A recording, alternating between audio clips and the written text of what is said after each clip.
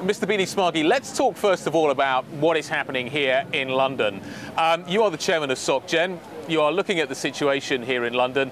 Is what is happening with British politics in any way changing your plans as you foresee capital markets, how you position people, what you do with your bank here in London?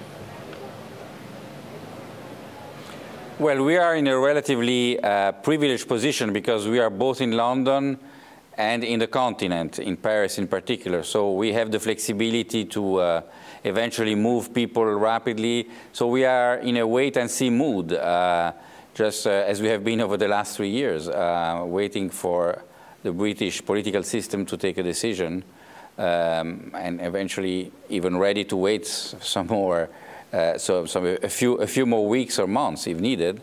But at a certain point, some decision has to be taken because the whole business model of banks is evolving, and we need to have a clear decision where the financial center will be in Europe over the next few years. So when do you think that decision will be made? It looks like now that the Brexit process may be extended into the beginning of this year, into the beginning of next year. When do you have to make a decision? No, we don't have to make a decision. I think that it's better to have a good decision, a clear decision, than just no decision. So hopefully this would be the last postponement. And I think what's important is not only to have a decision, but also to be clear on what kind of relationship there will be after a Brexit or no Brexit. But if there is a Brexit, to have a clear relationship and a friendly relationship between the European Union and Great Britain. I think the worst would be to have really a divergence as is starting to look under the auspices of the new Prime Minister, who indicated that mutual recognition and convergence on certain regulatory issues would be much weaker under his government, and this would be a threat for the financial system, I think, in Europe. Lorenzo, you're a former executive board member of the ECB. The financial markets are currently expecting, call it circa 16 basis points of cuts. They're expecting, if you look at BTPs, some sort of QE. They're expecting maybe some sort of tiering to be happening.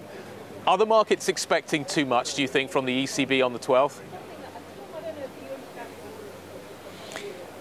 Well, I think the key decision is will there be a big package, or will there be the beginning of a package, and the rest may be announced or pre-announced, and the implementation will take place maybe later, depending on how these uncertainties about Brexit, the trade war, and other issues will develop. So I think the issue is one package or the beginning of a package.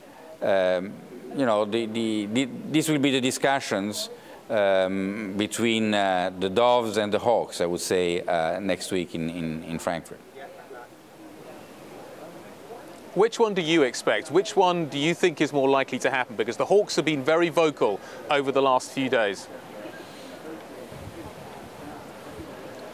Well, my impression is that if there is just the beginning of a package, I think Mario Draghi will have to make it very clear in the press conference that the rest is going to happen, and it's not going to be, the change in presidency at ECB is not going to affect the pattern and the intervention, so the impact of the overall package. Even if they do one piece, they have to make clear to the markets that more is going to come, and especially if we will see a hard Brexit and we'll see a worsening of the economy.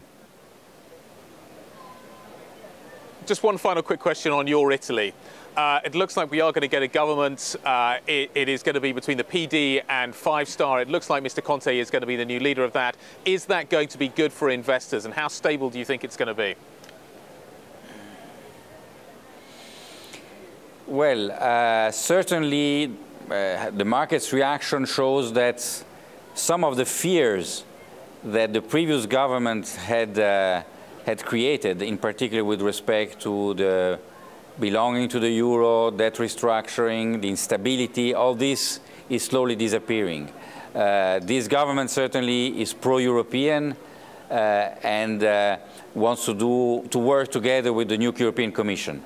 Now, the issue is what's keeping the two parties together? Is it only the fear of having Salvini back, or do they really have a program that they want to implement that will change things in Italy in particular, that will try to re-engineer growth? I think that's the big question.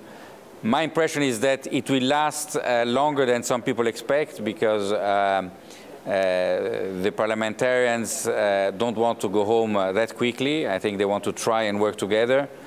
If there is no big shock in the economy, if they have time to work together, this government may last a couple of years. The objective is to try to get to the election of the new president of the Republic, which will be in early 2022. So that's the next expectation, I think, and the target for those who want the government to remain stable.